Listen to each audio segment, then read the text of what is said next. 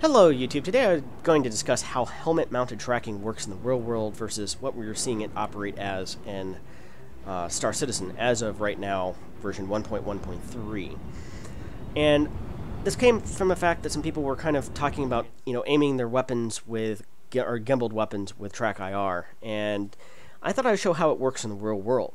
In real-world helmet-mounted displays, whether it's aiming the AIM-9X Sidewinder or the Python missile in the case of an F-16, or the Archer missile, the AA-11, or I believe it's the R-77 designation under Russian vernacular for the MiG-29 or the Su-27.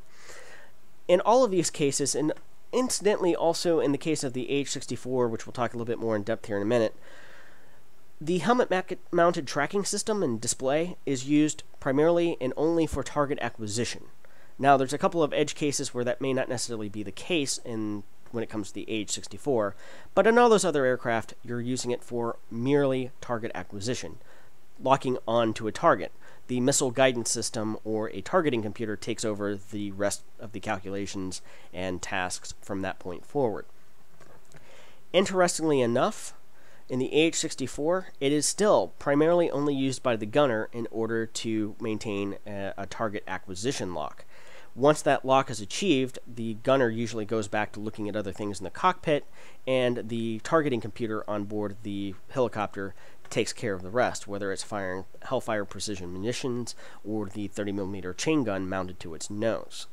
Now, the 30mm gun can be overridden, and the pilot can, or I shouldn't say the pilot, the gunner can manually aim the weapon wherever he's looking at. And particularly this is beneficial if it's a fairly close engagement under like 500 yards or something like that. Can that be useful? But as you go out longer ranges and they need more precision, they'll actually turn the head tracking off and go to using basically a mini stick or an analog joystick in the cockpit in order to fine-tune and precisely aim at a target at a distance. So interestingly enough, for long-distance precision aiming, they're not using head tracking for that particular task, just merely to get the FLIR camera or the designator in a particular area and getting it fairly close. And in the case of most vehicles and things like that, close is good enough for the system to then pick out the target. In the case of infantry, actually still then the targeting computer is pretty good enough about distinguishing those heat sources and things like that and then locking on to specific targets.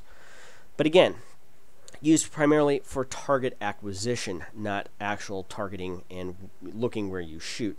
I'm not precisely sure how that works on the Mi-24, but I would doubt that it would be any different. The Soviet-Russian Hind helicopters, or the Mi-28 Havocs, which is the more modern replacement for it.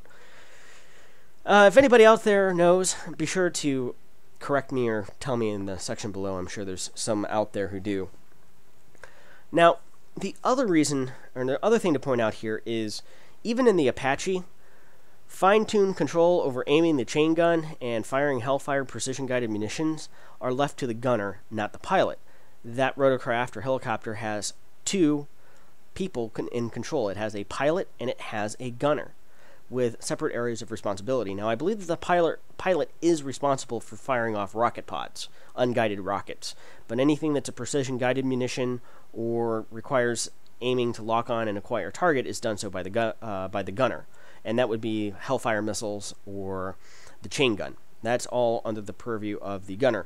Now, that's not to say that the pilot doesn't have an override mode, and should something happen and the gunner be incapacitated or otherwise killed during action, I believe that the gunner or the pilot can take over the gunner's duties and basically slave the gun to his helmet-mounted display and things like that. So in an emergency type of situation, yes, the pilot can be the one aiming the gun and stuff like that, but that's not kind of par for the course as it comes to standard operating procedures and those weapon systems go.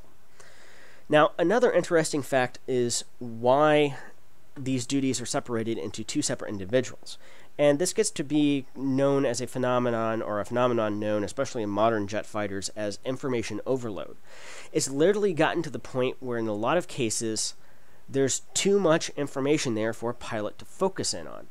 That's a lot of reasons why aircraft started going to a two-seater configuration. whether it was back in the F-4 where you had a pilot and then a radar intercept officer, same with the F-14, or whether it would be the F-15E Strike Eagle, in which has a lot of the bombing calculations and stuff like that, is responsible of the rear seater. Again, I think they're still called RIOs, radar intercept officers, but they're also responsible for making sure JDAMs are programmed essentially correct.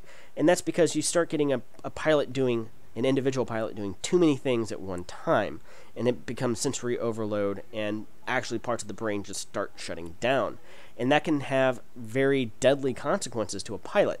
Let's take the AH-64, especially when you're navigating that close to the ground and you have hazards, trees, buildings, terrain, other things like power lines, things of that nature, things that the pilots need to be paying attention to.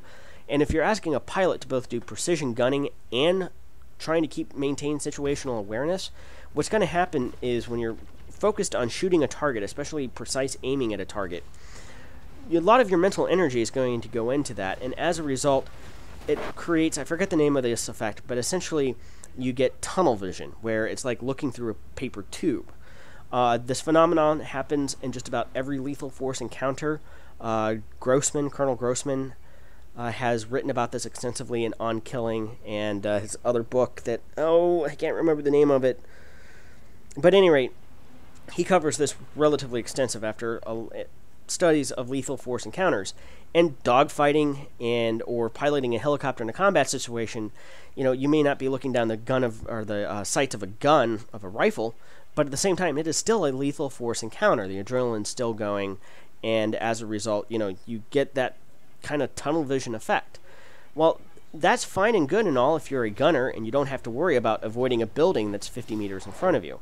If you're a pilot and focused, got that tunnel vision, by the time you're basically come out of it and your peripheral vision picks up that there's a threat, that you're about to fly into a building, it could very well be too late. So that's another reason why they separate the duties of aiming and firing versus flying when it comes to either aircraft like the F-14, the F-15E Strike Eagle, or the AH-64 or the Mi-24 Hind.